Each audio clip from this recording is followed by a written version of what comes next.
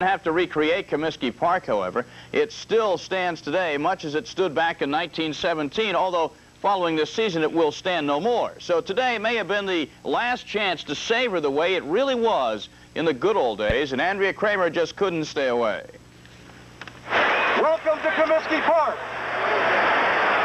This afternoon's game features the Milwaukee Brewers and your Chicago White Sox. Another step on the Comiskey Park farewell tour was Turn Back the Clock Day, a chance to see and feel what it was like to experience baseball in 1917, the year the White Sox happened to have won their last World Championship.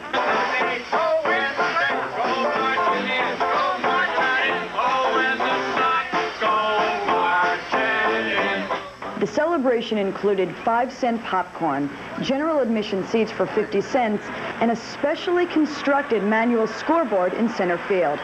But the highlight was definitely those 1917 replica uniforms, Major League Baseball approved, of course. Well, I think if we weren't playing so well, a lot of people would look at it as a big joke, but since we're playing good baseball, Ozzie was saying that a lot of the guys at the All-Star game last night were talking about it and saying, hey, you guys get to wear those old uniforms, and a lot of guys were pretty pumped up about it. So it's a big event, and it's kind of a nice thing to have happen to us. They tried to make these uniforms as comfortable as possible, and we really like the uniforms. We think they look good, and they feel good, so we were kind of hoping we get to wear these for the rest of the year, but I guess they're not going to go for it. I like them, frankly. I like the design. They look better on the guys with the good bodies than some of the coaches I see them in. Who doesn't look too good? I have no comment. While Parker couldn't admit who looked the best or worst, there was a costume parade for the fans which decided the matter and was good for a couple of free tickets.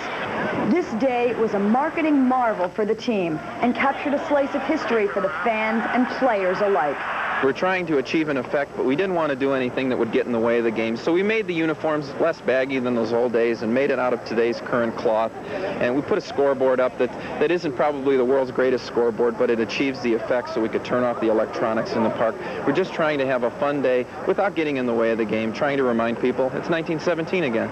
This is still a work day, as these writers can attest, even though sports writing today is a far cry from the flowery prose which was the norm back in 1917. And let's not forget, of course, that there were no TV cameras back then, and certainly no women reporters. But to tell the story of today's game between the White Sox and the Brewers, we'll turn back the clock ourselves. And welcome to Comiskey Park, Chicago. The Brewers in town to meet the Palos on Family Day in Comiskey, and Jack McDowell will be hurling that pill today for the Sox. But offense is today's story. First inning, one out. Steve Lyons of Chicago singles to right, and Avant Calderon scores. It's 2-0 Sox. Still first, Sox full of Sox. Scott Fletcher singles to left, one-run scores, and here comes another, and it's 4-0. Nice piece of hitting there, Scotty, says the home crowd. But hey, these Brewers aren't here to monkey around, are they? Sorry about that. Third inning, 2 men on. Nice hit. Robin Young deep to left. Goodbye, Mr. Spaulding.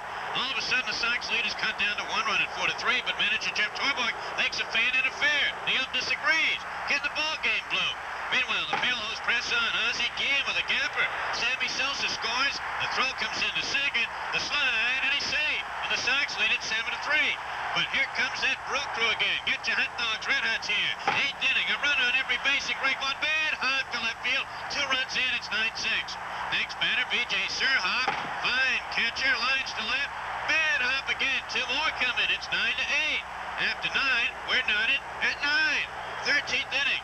1 out. Don Paul pitching for the Sox. Darrell Hamilton strides to the plate for Milwaukee. Mike Felder on second. B.J. Surhoff on first. Paul delivers for the Chicagoans, and so does Hamilton. Seeing eye grounder through the right side. Sammy Sosa's throwing, but Mike Felder just beats the tag.